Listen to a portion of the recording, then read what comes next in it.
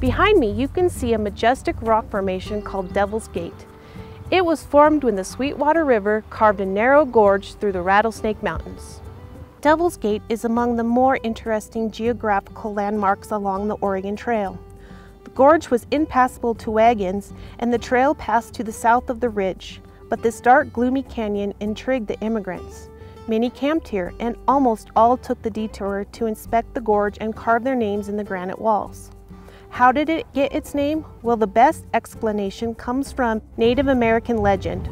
For centuries, the tale was told among the Shoshone and Arapaho that a mighty tusked beast once roamed the valley. This giant devil-like monster had to be dealt with, and prophets told the Indian warriors to destroy the beast. They attacked from the outer ravines, and in the beast's death agony, its massive tusks carved a groove in the mountain range. Thus, Devil's Gate was created. Right off of State Highway 220, the Bureau of Land Management maintains Devil's Gate as a National Historic Landmark, with a short loop trail and signboards. So the next time you're in this area, make sure you stop off and see this unique landmark. From the University of Wyoming Extension, I'm Ashley Garrelts, exploring the nature of Wyoming.